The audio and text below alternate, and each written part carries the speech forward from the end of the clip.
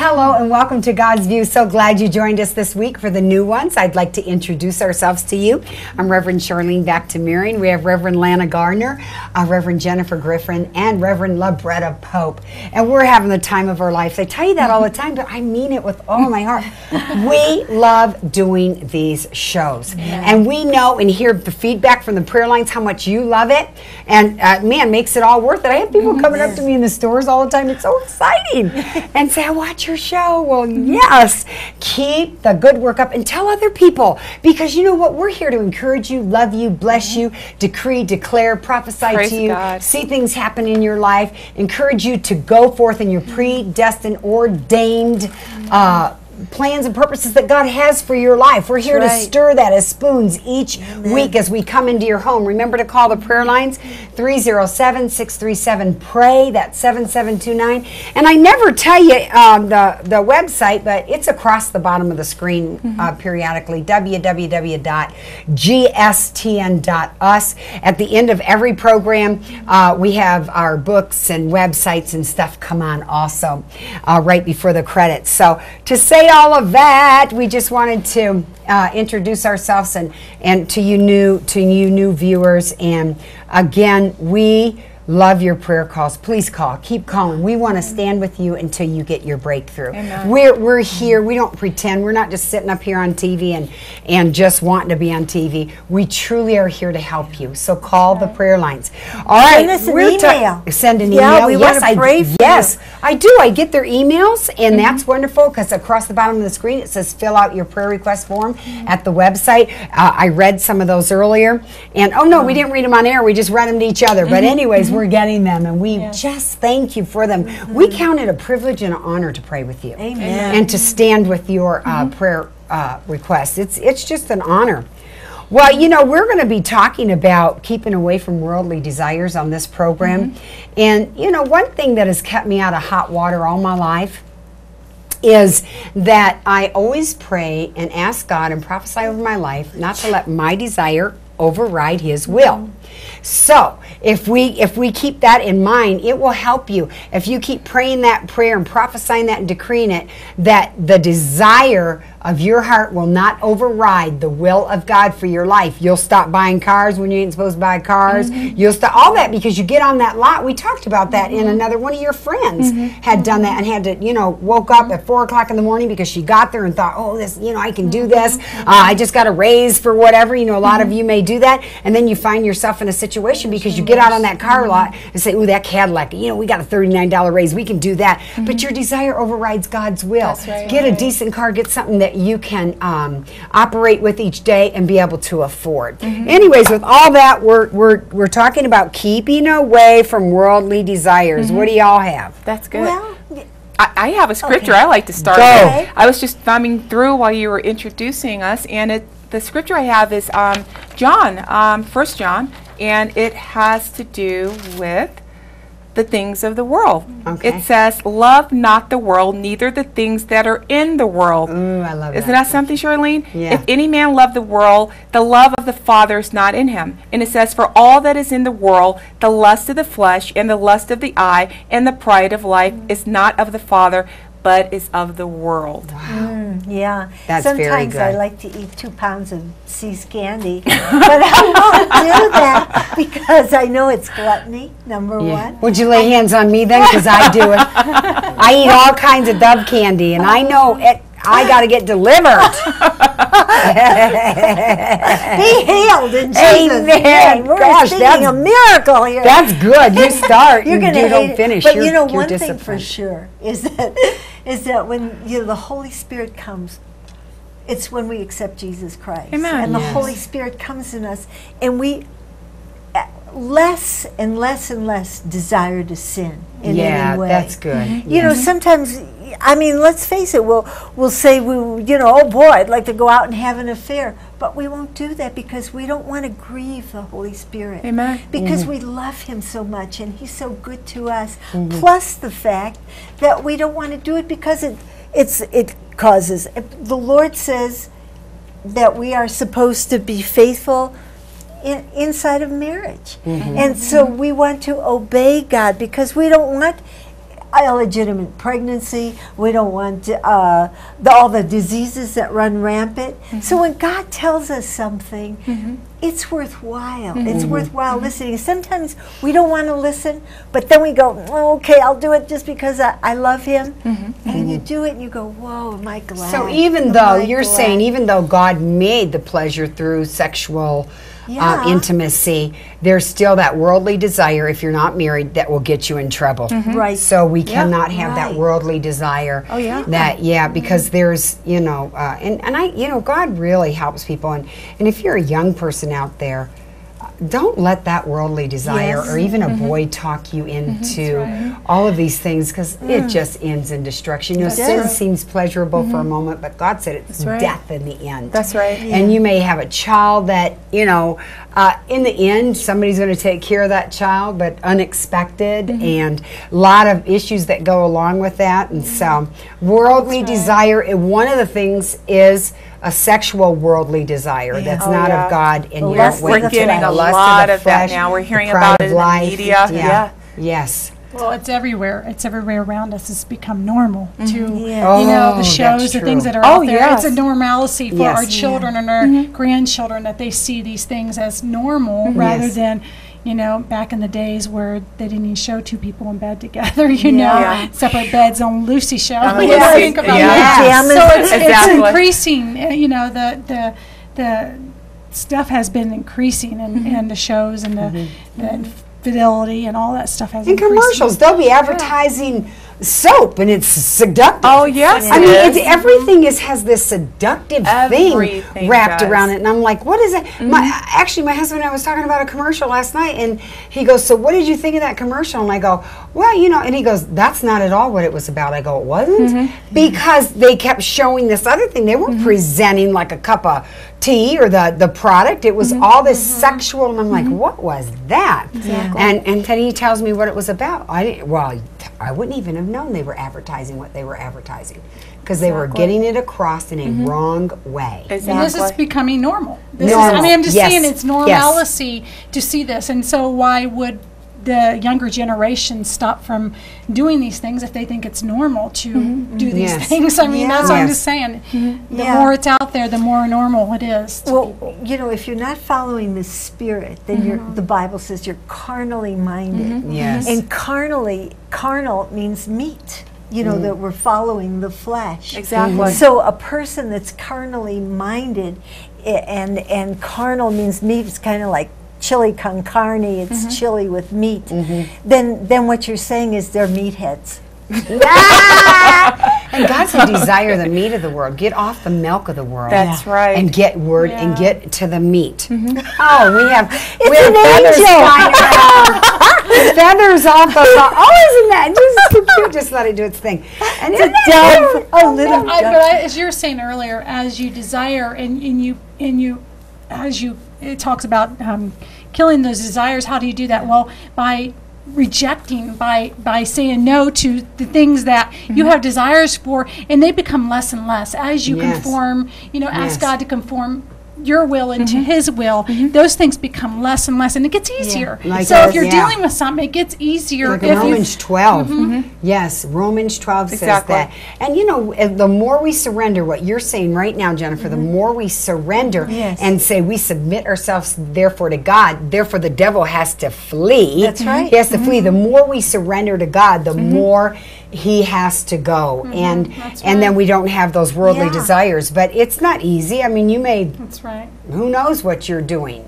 these days. But you have to surrender to God, submit to Him once again, ask His forgiveness, and go on, get out of those worldly desires, because it's only death in the end. The more you feed something, the more it's there. grows. It grows, yeah. So that, you know, when you cut off feeding anything, you know, if you cut off feeding it, then it doesn't stick around or it goes away. Yes. And the Bible says you have not because you ask because not. you ask not. And I don't feel, I hope I'm not coming across as always hopping on the media, but there again, okay, is a source where people are being inundated with all of these images, you know, buy this, buy that. We talked about the cars, we talked about the house. God says He wants us to live our life more abundantly, do we not? Right. But we don't have to get it through the way of the world. We could get it through the system of God, okay? God says, seek ye first the kingdom of God and His righteousness, and all these things shall be added unto you. Amen? And so we don't have to desire the things of the world and get it the way that the world gets it. You know what I'm saying? And that's been bombarded again to us, or our children, and what goes in your eye gate, your ear gate, it goes into your heart, doesn't it? And then kids, we wonder why kids wake up and say, Mom, I want to have this, I want to have this technology, I want to have this phone, this PlayStation, all these different things. And our kids have those things, but you understand how those desires of the world separate those have been implanted, and they're to lull kids and people, adults, away from what really matters. And pretty soon their praise is coming from that, because they, if they don't have what everybody else has, then they're rejected. But if they do, then they're praised. And you know, I love that scripture in Proverbs 31 where it says, "A woman who fears the Lord, greatly will she be praised." Right. You know, it's not about all of the other stuff. And you know, if we're praising those things and we're uplifting in those things, we're actually taking the glory from God. We're actually taking the praise and giving it to an idol. They become and it idols. says in the Bible, I will not share my glory with another or give my praise to an idol. And he goes on, you know, when I got the scripture right here, he goes on to say, "Behold, the former things have come to pass, and new things I now declare. Before they spring forth, I tell you them." So God's always telling us things of the Spirit and the ways and the things that we should go. And carnal is always giving glory and honor and praise and everything to something that is not God. Exactly. That is so true. Yes, go ahead. I was just going to say, there's a parable in Luke that Jesus talked about, and it was about a rich man that he got a whole lot of stuff, and he didn't have enough places to store, so he tore down his barns and built bigger storehouses, and he, you know, just he said to himself, take your ease, eat, drink, and enjoy yourself merrily. But then next verse, in verse 20, it's 12:20. But God said to him, "You fool, this very night the messengers of God will demand your soul of you, and all that you have prepared, whose will they be?"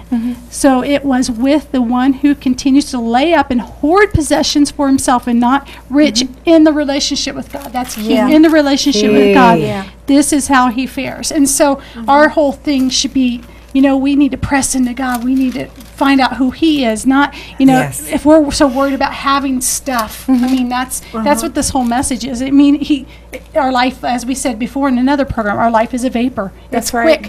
In eternity, it's this little. You know? And yet God is so much more fun. Yes. God is so much more fun than Wonderful. anything the world has to offer. Praise God. Gosh, I can remember when I was in the world before I accepted Christ. I used to play tennis every day. And then I got born again, and people would say, "Hey, you never played, we never see you anymore." And it's not that it's wrong to play tennis by any stretch, but it was more fun for me to just be in this Word and glean from the Lord. Have Him love you like no one else could love you. That's good, Lana. That's really nice, Yeah, we're not saying give up your, you know, the things that God has also placed you in to be a blessing. Like if you may be a tennis player or baseball player or whatever. All those things are wonderful. They are. And please separate that from what we're saying. But if it's got you, that's what we're talking about. And if it's your whole desire and the Lord's just kind of put on over here somewhere, then you have some issues. You have some worldly desires that you no longer, you've just forsook God and said, "Oh, I'm just going to do all this stuff." That's right, and I think that's what we're sort of being given to. You know, get all you can, and can all you can get. You know, that's just the mentality. And we as Christians, we have to be careful about that, because we fall into that same compromising type of way of life if we're not careful. Yep. We have to be careful not to buy into that. You know, the scripture says, what does it profit a man if he wins Gain the the world, whole gains the world. world, but loses his Yeah. own soul? Yes. Okay? That's where it all matters, is it not? That's Amen. where the rubber meets the road, okay? Toby Max got that song.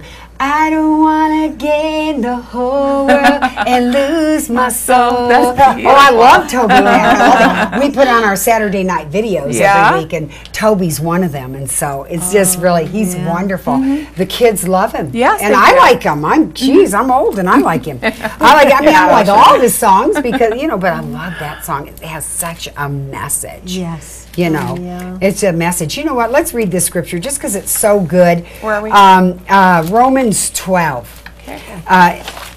It's just really, really good, and I think we all just need to hear it. The Holy Spirit thinks we all need to hear it. 12:1. 12:1. Okay. I appeal to you, therefore, brethren, and beg of you, in view of all the mercies of God, to make a decisive dedication of your bodies, Yes. presenting all your members and faculties as a living sacrifice, That's right. holy, devoted, consecrated, and well-pleasing to God, which is your reasonable, rational, intelligent service Yep. and spiritual worship. Amen. It says, do not, and you know, we've said this many times, and I took this from someone years ago, that worship is not a song, but it is a lifestyle. Amen. And when you have a lifestyle of worship to God, then it brings other people to God in worship. That's right. It says, do not be conformed. Now listen to this, because we've all been talking about this, to the worldly ways. Do not be conformed to this world, this age, fashioned after, and adapted to its external, superficial customs. We heard Reverend Libretta talk about all of the media and how they just cause you to think that it's so great, but it's superficial. And Jennifer, what she had to say, it's just amazing. It says, but be transformed, changed by the entire renewal of your Renewing of your mind, mind. Yes. by its new ideals and its new attitude, so that you may prove for yourselves what is the good and the acceptable and perfect will of God, even the thing which is good and acceptable and perfect in His sight for you. That's and good. so as you're conformed and as you read, like Lana was saying, she just, she didn't even want to play tennis anymore. She just wanted to embrace herself and just immerse herself in the Word, which changed her, which helped her, which took out the worldly desires so that she could be conformed to this, to God's ways, not superficial, all of the things that really, it is hard. We see it all day. Yes. Even us as men, Yeah. we see it all day. The Every models day. on the magazines, Oh, yes. the commercials of the next best phone, like you were That's talking right. about, or the iPads, or whatever. And everybody just wants to run right out and They get do. it. And my granddaughter, that's what she asked for Yes. Christmas this year, an iPad. Always. She's 7. They get younger and younger. Yeah. Yeah. That's right. But you know, that's why they want these things, the worldly things, because they don't know the things of the Spirit. They don't know That's that when right, you Lana. accept Christ in your heart, that's where the true joy is. Amen. That the Holy Spirit suddenly becomes so alive to you. He Yes. becomes your paraclete, the Bible says. That's good. That's Right in the Greek. alongside He comes us. right Yes. alongside of us, and He teaches us, Amen. and we learn wisdom and knowledge, Yes. and have understanding, and have love for people that we never had before. Yes. Exactly. And you know, when you gossip, when you complain, it starts eating you up inside. Yeah. But when you Yeah. love, but when you learn to love like God loves, suddenly it renews your youth. Yes, and the young people really need that, Lana, right now because of Yeah. the bullying. There's a lot of bullying that's Oh, going on my right goodness. now, Don't and we people are know? not for each other because of the things in the world. Somebody said so and so to somebody, and then they're going to beat each other up because they didn't wear the cool thing that That's day. right. And it's very difficult, the horrible. peer pressure and all the things that are going around because of worldly desires. Exactly. This hour, and Yeah. it's very difficult. You know, us as girls up here, as women of God, we love to dress up, but you know what? It's not. You know, we hope nobody ever looks at us and say, "Look, all that stuff on them." We just love to dress up, and there's nothing wrong with that. You don't have to lose who you are.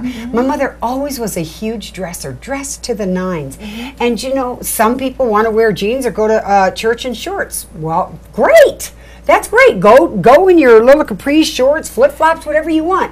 But don't condemn somebody. I've heard it over and over and over. I mean, I've had people come up to me and say, well, you're so worldly and you're so dressed up all the time. You don't have to be like that and blah, blah, blah. And God told me to tell you, you need to wear less makeup and wear less. I mean, I've had people literally prophesy that to me. Really? Now, listen, my heart is not in the world, but I love to dress up. It's costume jewelry, except my wedding ring, That's like, what you you know, said. Pastor Libretta was talking about earlier.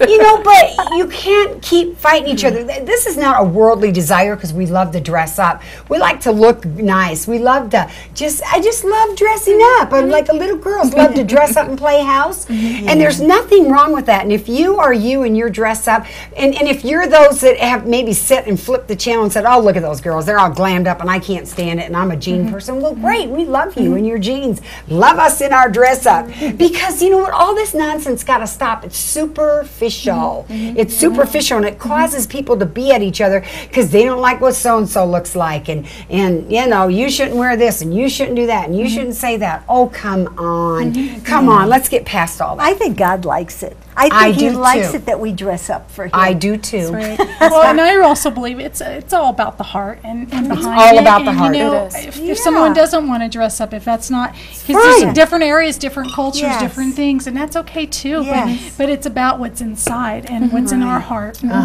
Amen. It's amazing. Amen. Everybody has their own perception about things. They've been raised the way they want to raise. Some people don't like makeup. Well, I love it. Paint all you can on me. I love makeup. And so, you know, it's like whatever. And if you don't like it, hey, I respect that. That's great. But please respect this because you don't want to see me without it. We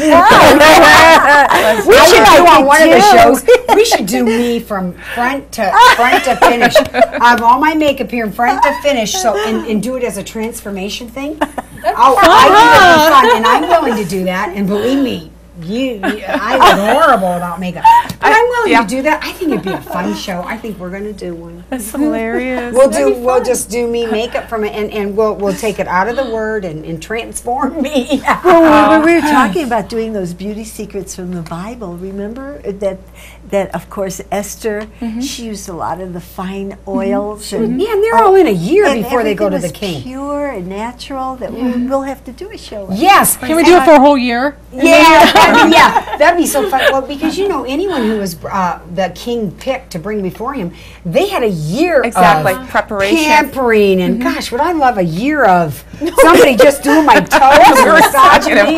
Just live like that for a year. Are you kidding me? That'd be awesome. That'd be awesome. Yeah. She's pondering. I'm thinking. Oh, Charlene, while you're thinking, I want to get back to what we were talking about at first. And with you the know what? Without, excuse me one second. That's Libra, okay, honey. That was preparation for the king. It For the was. And we're king. preparing We for the are, king too. and that's what it's all Yes. about, the preparation. But I wanted to talk about the conforming and transforming. And just like you were talking earlier, there are people out there that think that, wow, this just happens overnight. It doesn't happen overnight, does it, guys? No, He no. says, do not conform to this world, but be transformed by the renewing of our minds.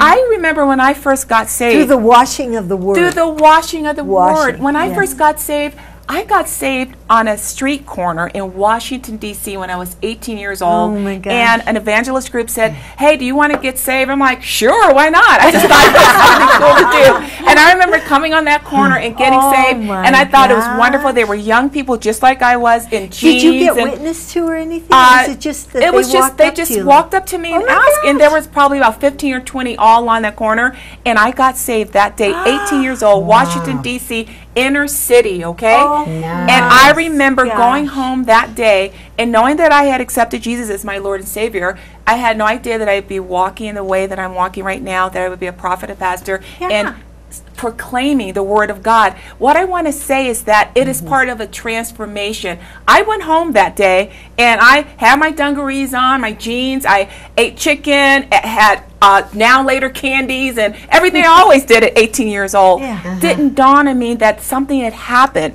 A process had started, but I wasn't saved overnight, if you want to, you know what I mean, with all of the churches and all the Bible reading and all of that. It was a process, and God started to work on me, the things of this world dull in comparison comparison to the things of God. And I just want to speak to somebody out there that feels like, boy, I'm not saved. I received Jesus as my Lord and Savior, but I don't have it all together. Well, continue to allow the Word to be hidden in your heart that you may not sin against Him, and know that it's God that does the work, not you yourself. And so I just want to encourage you with those words. And when you were talking just transform, you know, all this stuff, you know, it's so easy for even a child to understand that, because right now you have all those movies out there, the Transformers. And listen, I am telling you how they transform like that into something from a car into a monster or whatever they are.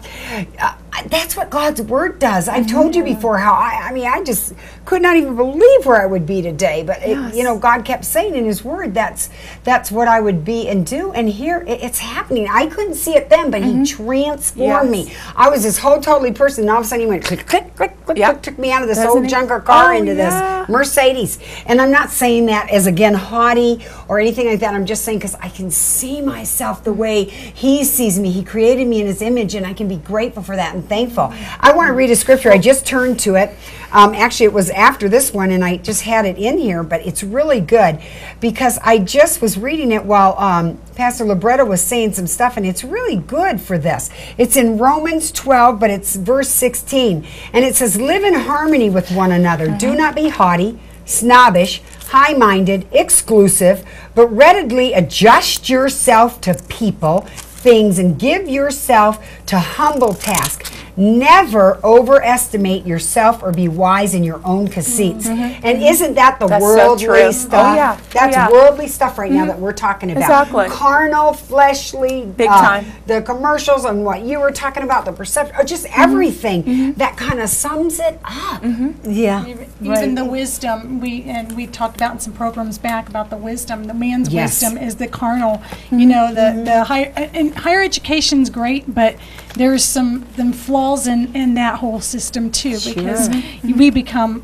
you know, knowing what we think we know and not going and asking God for His wisdom. Perfect to end on. Oh my gosh, I tell you, these shows go so fast. I can hardly.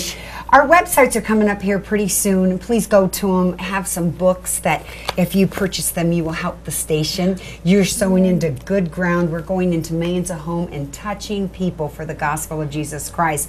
So you can go on there and order any of these, and the money goes to the station. Please, if you don't know Jesus, receive Him today. Confess with your mouth, believe in your heart that He's the Son of God. He died for you, was raised from the dead, and He's coming to take you to heaven eternally if you know Him.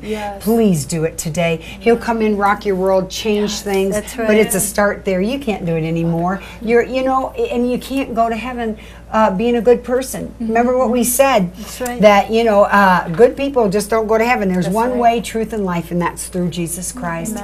We love you. And keep tuning in. Call our prayer lines, 307-637. Pray, that 7729, so our prayer partners can stand with you to see your breakthrough. Again, go to www.gstn.us. Please, if you're in the Denver area, Pastor Libretta has a great church there, and Wellington, Colorado, great ministry, youth ministry. Cheyenne, Wyoming. And I come and do conferences. All of us do. And Lana, she does all kinds of Reverend Lana ministry in Colorado Springs, Colorado. Hey, we love them. We love you. But most importantly, Jesus loves you. And we will see you next program. Mwah! Mwah! Mwah!